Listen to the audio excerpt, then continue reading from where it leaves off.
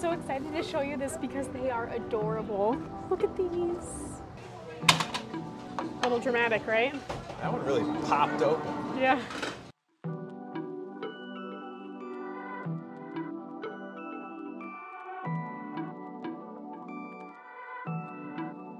What's up, West Coasters, and welcome back. If you're new around here, my name's Molly, and behind the camera right now is Isaac. Together we are the West Coasters.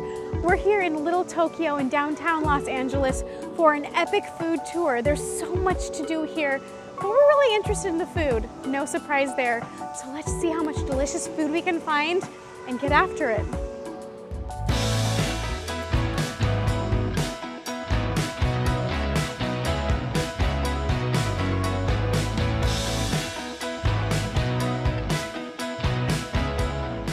Welcome to Little Tokyo in Los Angeles.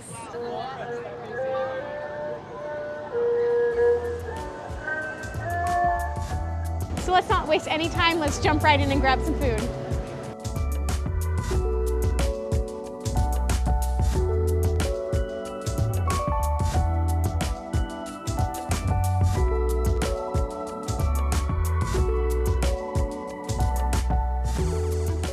Kicking off our food tour of Little Tokyo, we stopped at Tanota to get some takoyaki. If you've never had takoyaki before, it's almost like it's like a pancake ball. Like it's cooked on the outside, but then the inside's really gooey and there's a piece of cooked octopus in the middle. It's just like delicious. It's like a savory pancake before. You know, in Western culture, we usually have like pancakes with breakfast, with maple syrup and butter, but this is just awesome. You have to try this when you're here. There's all different flavors of takoyaki you can get, which are, I think they're all pretty much the same, but the toppings and the dipping sauce can change. I got the ponzu, which is like a citrusy soy sauce. That's so good. It's nice and like gooey in the middle. It's like amazing street food. Good appetizer? Oh yeah, for sure. This is a good way to kind of kick off our visit to Little Tokyo. One thing I love about grabbing this takoyaki to go is that it's fast. A lot of the places that you can eat here are kind of sit down, so you're gonna have some type of wait to get to your table, to start eating. And I don't know about you guys, but when we show up somewhere for a big eating day, we need something fast. Takoyaki, this is a great start. It's a great appetizer. So besides having all kinds of eateries and fun shops, there is a Japanese grocery store, and I wanted to stop in there and get something to drink as we're walking around to our next stop. So I got this made by Kirin, which I really like their beer. Kind of like an iced tea. Oh, that's really good. It's like not too sweet. It almost just tastes like a traditional milk tea you get at a boba shop. The English afternoon tea was by the Duchess. So very good tea from the Duchess. We have a wait today for our table for sushi. It's not a super long wait, but we definitely needed something after those takoyakis. It's always good to just like grab something cold and refreshing on a hot day in Los Angeles. So besides it being a full grocery store that has tons of like Japanese specialty foods, there's a whole section that has takeaway food. They have like onigiris and they have little bento boxes. So it almost feels like a Japanese convenience store you'd see in Japan. We are so pumped to go to Japan someday soon. So this is giving us a little bit of taste of Japan here in Los Angeles.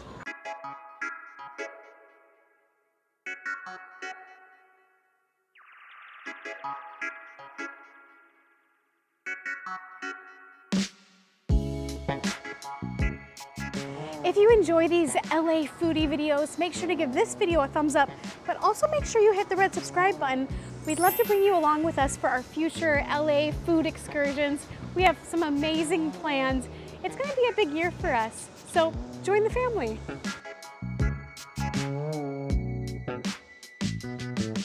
You can also get them individually.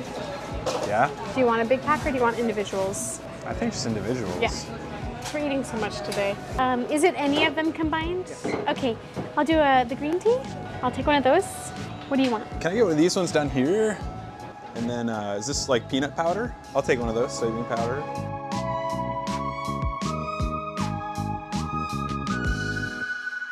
So we just hit up Fugetsu-Do to grab some handmade mochi.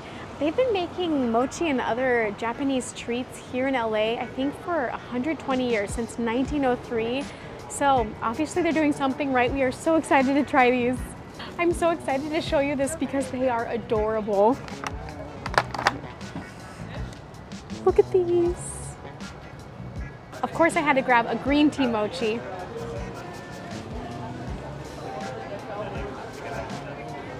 This is just a lot softer and fresher than any other mochi I've had.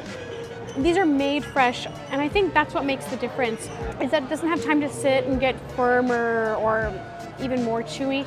This is pillowy soft, and the flavors are just incredible. It's just so fresh, so chewy and soft. It's love. Also from Fugetsu, I wanted to try this mochi that looked like a dorayaki. I'm not sure if it actually is. Ooh, it feels like a pancake for sure. So dorayaki is like a traditional Japanese sweet that's pancakes with red bean filling. That's what this looks like. So I'm hoping it's like a mochi in the middle though. Nope, just a very good red bean center. I think there's little bits of chestnut in there. Super sweet, super delicious. Love it. They're definitely known for that red bean paste. That's like their other claim to fame besides the mochi. Oh, I didn't know that. That paste in the middle, I think that's one of their like hallmarks. It does taste super fresh, which is great.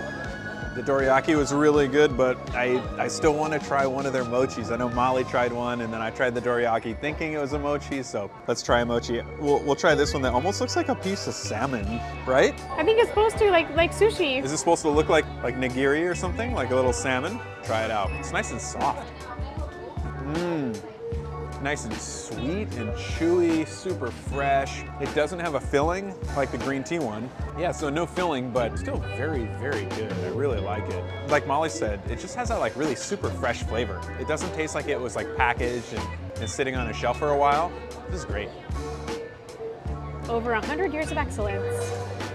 Time for some sushi.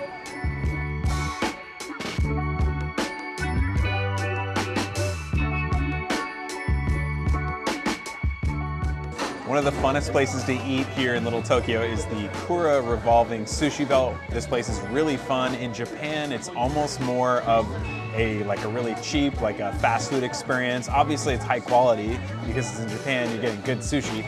But over here in the US, you're paying a little bit for the novelty factor, but it's really fun. I mean, this belt comes around with all these different pieces of sushi.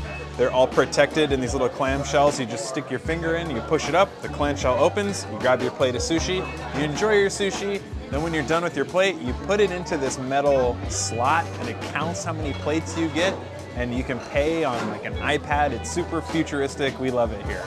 Of course, there are really high-end, fancy sushi spots here that have wonderful, wonderful sushi, but we're just really into the novelty of this. It's super fun. I'm waiting for something I want to come around. There's a few things I always have to get. Patience. Many decisions. Caterpillar roll. I don't know what's in it. A little dramatic, right? That one really popped open. Yeah. If you're new to sushi, one of the things that you should really try is tamago, which is like almost a sweet egg omelet. And I think they cook it in those square pans and they put it over rice. So if you're hanging out and you're not seeing, oh, here comes the robot. Here comes the robot. I like how it plays music so you know he's coming. So if you're sitting here, you're having a good time, and you're not seeing what you want coming around on the belt, they do have the big touch screen. So you can order like any additional items, any a la carte items, and they come out on this super fast conveyor belt. It's really fun. As basic as it is, one of my favorite things to get at a sushi place is the spicy tuna roll. It's just my favorite. It's always really, well, spicy, which I love, and then it also has kind of like a sesame flavor. So I haven't seen it come by, so I think I'm just gonna order it. Let's see if it comes fast.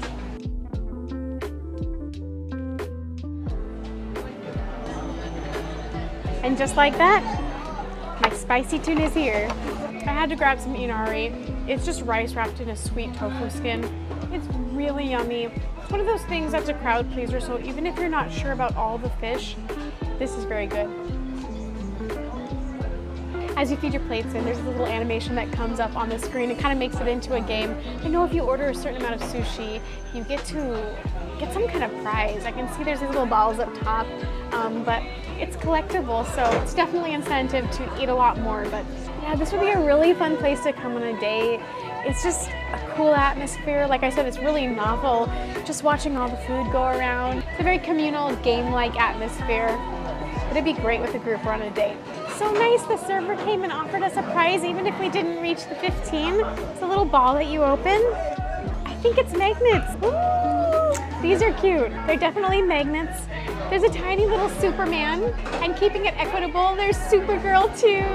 How cute! A Kura magnet. These are definitely going on the fridge at home. This is amazing.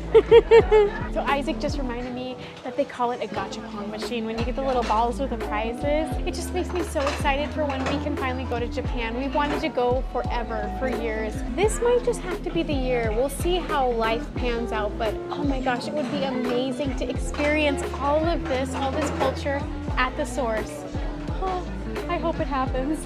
So let's recap what we've had so far. We had takoyaki, we had some of that delicious fresh mochi, we had sushi belt from Kura Sushi, but call me crazy, I think we might just have a little bit of room left. I mean, you always have room left for ice cream, right? Let's head to SomiSomi.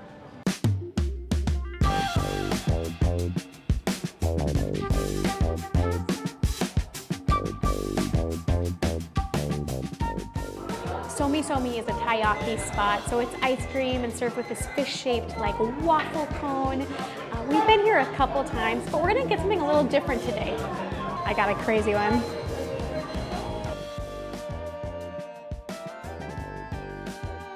Could I do Fruity Pebbles? That's all set for me, yeah, that's good. Thank you. Look at it, it's so cute. For the ice cream, I got the matcha guava swirl. That looked really interesting. I've never tried it. And then for the fish, the actual taiyaki, you get a filling on the inside. So I got the custard filling. I thought that'd be good. And then at the very end, when they're putting it together, you can have like a topping. So I went for the Fruity Pebbles. Thought that would be delicious. And you get like a little cookie. And I think it's like a part of a macaron kind of cookie. Let's get into the ice cream though. Oh, it's dripping. It's hot outside today. Messy, that's so good, but I desperately need a napkin. I love that the guava flavor comes out big. It's super tasty. I love guava, so that's no problem for me. Of course, matcha is a powerful flavor, so you get that too. And then with the Fruity Pebbles, for a little extra sweet fruity crunch, this is the perfect summer dessert. So the taiyaki, it's like almost like a waffle texture. It's super soft. It's still a little bit warm too because they make it fresh. This is why you come here. This is so good. This is so soft and freshly made, and with the custard on the inside, super delicious. This is a super unique dessert, and I think when you come here, you have to find these unique eating opportunities. Get something new that you've never had. This is what travel and being a foodie is all about, but you would never be disappointed with anything from SomiSomi. It's so good. SomiSomi good. Besides the taiyaki that they can do on top of the ice cream or like a cone, you can just get straight ice cream too. I got a milk ice cream and ube ice cream swirl. It's completely melted now, but ube is kind of like swept Los Angeles. You can't go anywhere without getting an ube flavored dessert. And this is just really, really good. So if you're looking for just more of a plain option, you can always just get straight ice cream.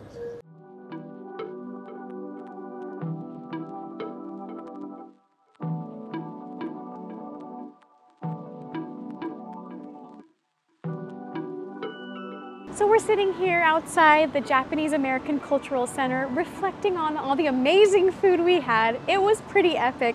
And I have to say, Little Tokyo just feels like this hidden enclave, this little gem in the middle of downtown LA, and it's definitely worth your time.